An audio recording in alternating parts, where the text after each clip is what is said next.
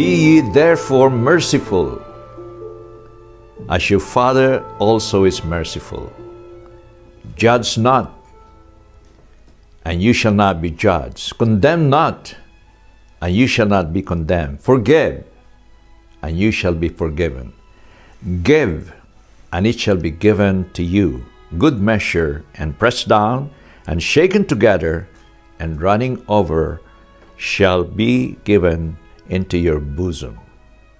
Luke chapter 6, verse 36 to 38.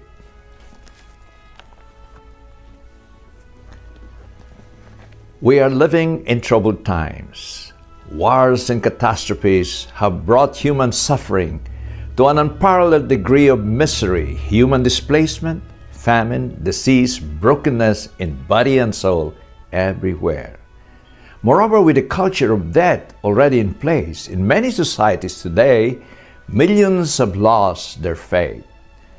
Sin is already an acceptable way of life, especially among the youth, a phenomenon unparalleled in the history of mankind.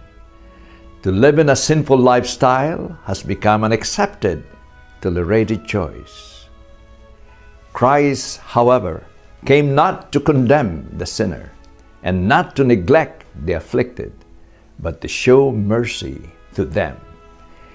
He said in Luke chapter 6, verse 36 to 38, "Be merciful, stop condemning, forgive." God is faithful to His merciful covenant love, and we are called to that same mercy, compassion, and forgiveness. During Lent, we do well to pray for the gift of mercy. In the Summa Theologica, St. Thomas Aquinas defines mercy as the compassion in our hearts for another person's misery, a compassion which drives us to do what we can to help him. There are two aspects of mercy, affective and effective. It is affective, that is, an emotion, when we feel pity for the plight of others because of their material, spiritual, and moral miseries. We feel pity for them because we too are subject to these miseries. Our affective sympathy then becomes an empathy because of the closeness and friendship we share with others. The person who loves regards his friend as another self, and so he counts his friend's troubles as his own and grieves over them as if they were his own. Affective mercy is an emotional human mercy, not exactly a divine mercy. For human mercy in many times helpless to remove the misery in the person suffering from any form of slavery. Effective mercy, on the other hand, is a positive action that we do to relieve the miseries of others. It is taking steps to do good to help others. Effective mercy is proper to the divine mercy. According to St. Thomas Aquinas, there are 4 common miseries. First, there is the suffering that goes against our natural appetite for existence and life, such as misery due to human frailty, for example, sickness. Second, there is suffering that strikes us suddenly and unexpectedly. These are miseries due to accidents caused by natural calamities. Third, is the suffering that strikes an innocent person when he consistently pursues the good, yet he meets only overpowering evil due to persecution.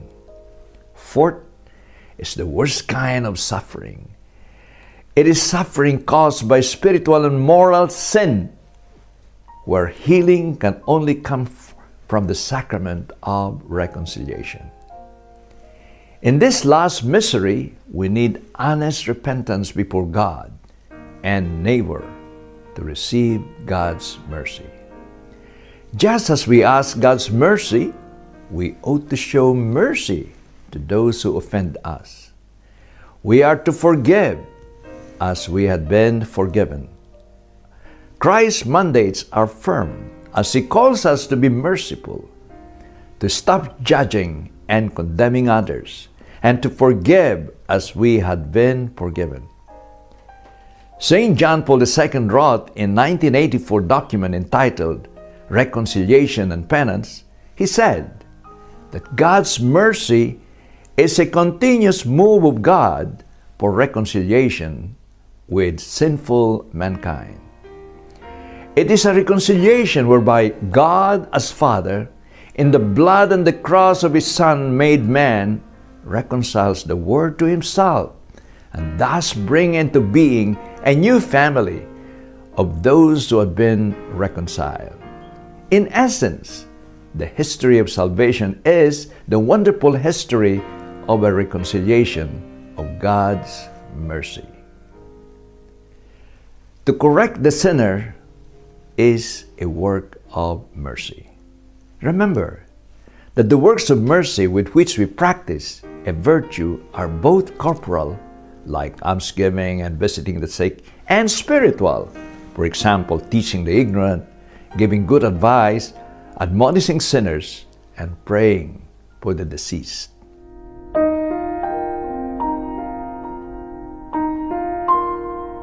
Although both the corporal and spiritual works of mercy are necessary and important, St. Thomas, following church tradition, considers the spiritual work of mercy superior to the corporal ones, as they are more directly related with eternal salvation.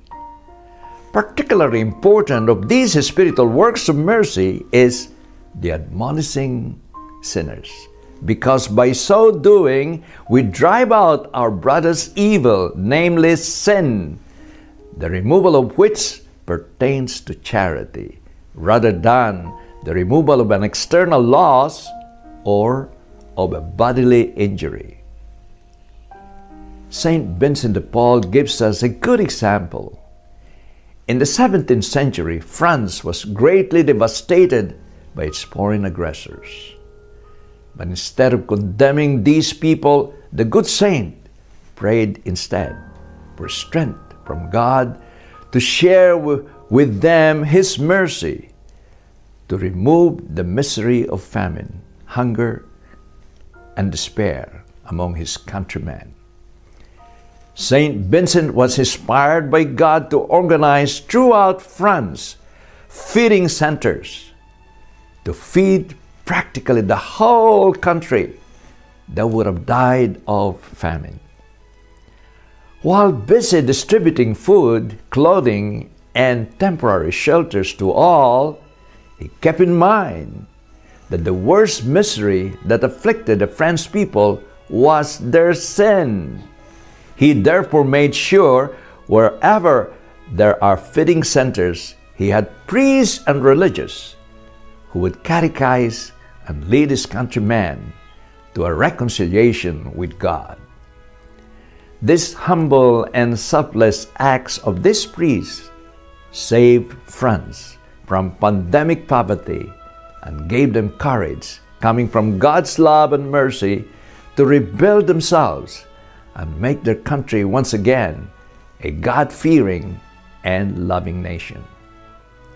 Saint Vincent de Paul was hailed in his country as a national hero. Despite his opposition, he made a great difference in his country because he lived the mercy of God as he received it from Jesus. We see many poor and afflicted sinners coming to us daily. Instead of condemning them, we should have that merciful love of the Father in heaven, to see them as children of God and as our own brothers in need. Our greatest charity to them is to lead them back to God through the sacrament of reconciliation.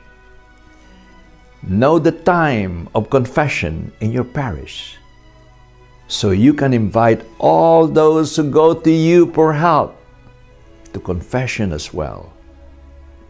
Saint Teresa of Calcutta sees all the poor and miserable people she encountered as Jesus calling her to love. Whatever you did to the least of your brethren, you did it unto me.